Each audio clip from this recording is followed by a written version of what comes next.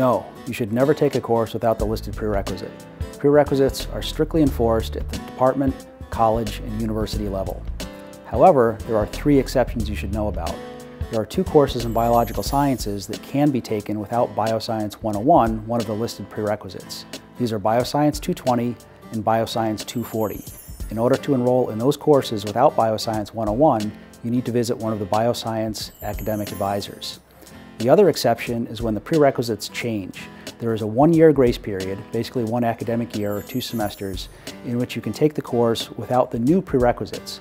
Once that 12-month period expires, the prerequisites will again be strictly enforced. It's your responsibility to know the prerequisites for the courses you plan to take in the future.